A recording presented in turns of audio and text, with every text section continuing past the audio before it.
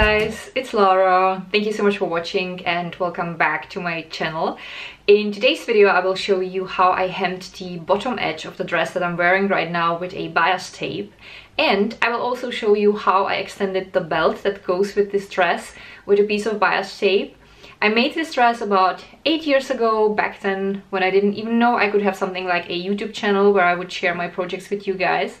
I didn't have enough fabric for the belt, that's why it ended up being a little bit too short, and I made the dress back then a bit longer. And a few days ago I was going through my wardrobe and I was looking for pieces I wasn't wearing that often lately, and I thought like I would wear this dress much more often if it were a little bit shorter, so I have decided to make the bottom edge shorter.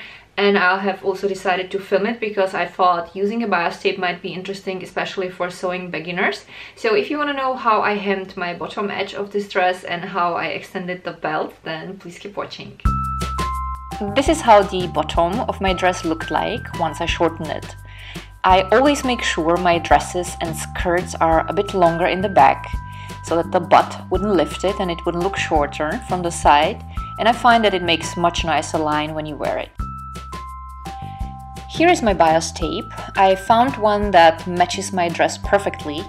However, if you don't find one that would match exactly the shade of your dress, you could also use one with a pattern or in a contrast shade, so it's absolutely up to you.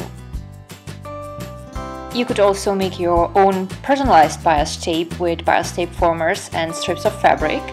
I have several widths of bias tape formers, but I will cover that in one of my future videos. Now let's start. I opened one edge of the bias tape and I have aligned it with the bottom of my dress. I made sure that the bias tape was a bit longer at the ends of my dress.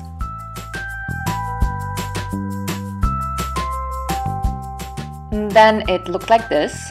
The fold was exactly where I wanted to sew. And I also pinned the bias tape the same way at the end of my belt. I started with the belt.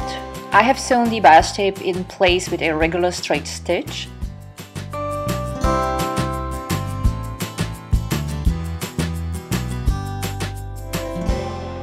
Once that was done, I folded the bias tape on my belt upwards. Then I folded the sides inwards and I have pinned them in place.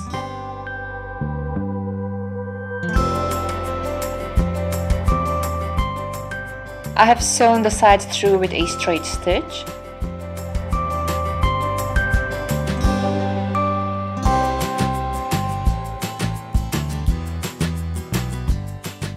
And then I have sewn the end with the bias tape on the belt with a straight stitch in 2 rows.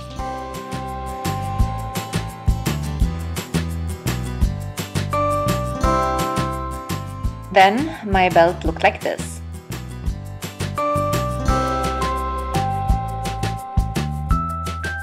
Next, I have sewn the bias tape on the bottom of my dress, also with a regular straight stitch and also in the fold.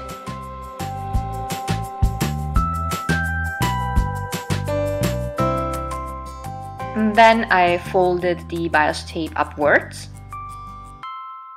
Next, I folded the sides inwards. And then I have folded the bias tape once more and I have pinned it in place.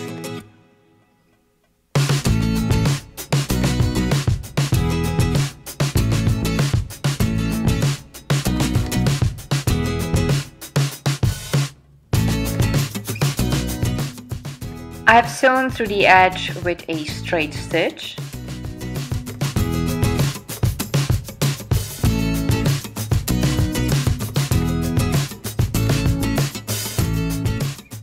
And then I was done. Now first let's have a look at the belt. So before I sew in the bias tape, I could barely hide it underneath the loop, and now you can see that there's a little piece showing, and this is so much more comfortable. I'm really happy that I could change that since I didn't have enough fabric for the belt, and the bias tape was the solution. And now the bottom edge. I personally like this length. This is my favorite skirt length. It's a little bit more than a palm above my knee. This is how I like wearing my skirts. And when I turn to the side, you can see that the dress is tiny little bit longer in the back, but it's barely noticeable, and this is how I prefer having it. So overall, this is definitely what I was aiming for. I'm really happy with the result. I like the dress a little bit more than I did before because I like that it is shorter, and I also love the fact that I could make the belt a little bit longer. It is so much more comfortable this way. I don't have to worry about the end sliding out of the loop, so now it's gonna stay in place.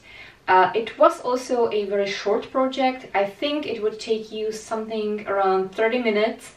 It took me a little bit longer because I was moving the lights and the camera, of course, but other than that, it's definitely less than an hour. So it's, of course, something that is also very positive. So if you have a skirt or a dress that you want to hem, definitely try the bias tape, because no need for a zigzag. It goes very fast and you have a nice clean edge.